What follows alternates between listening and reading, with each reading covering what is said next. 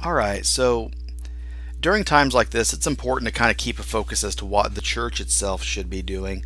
It's a important and valuable thing to always, of course, go by Scripture and what the churches have historically been able to do and the concepts and ideas laid out by them. And so it's important to look at Scripture. One of the Scriptures I love the most, especially during times of trouble, is the book of Philippians. If you have ever read it, you know for a fact that Philippians does not come across as a book written by a person who is in great distress, but rather it is very hopeful. So I'm going to read and share a bit of that.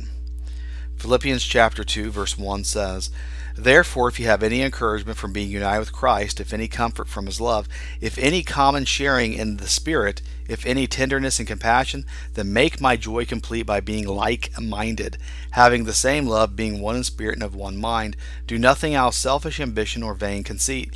Rather, in humility value others above yourself, not looking to your own interest, but each of you to the interest of the others." So, what's important out of this passage is that whenever we have difficult and hard times around us, it is important, and even more important during those times, to want to help those who are in bad spots, who may be suffering, who may be ill, things like this. It's the whole concept of caring for your neighbor.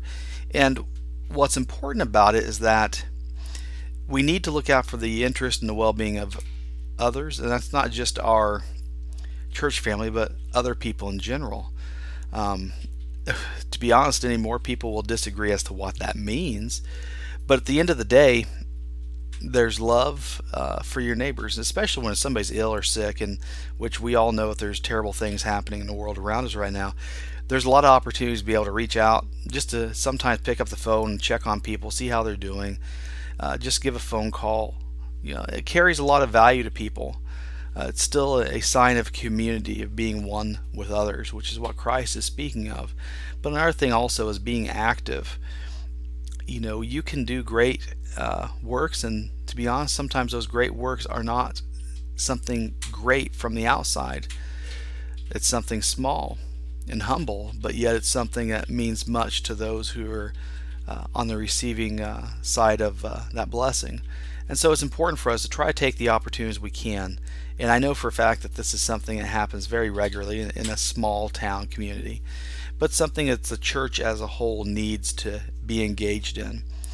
And wanting to care for one another, of course, is a very, very biblical concept. It's not just for our friends, but also, to to care for those who are outside the church as well. In fact, that's one of the ways that the church itself had grown so much whenever the church was first founded in 33 AD.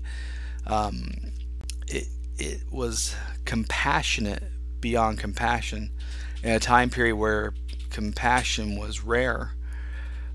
Now you can argue what love really is, and a lot of people confuse it today, but sometimes love's kind of hard too. There is such a thing as hard love, tough love.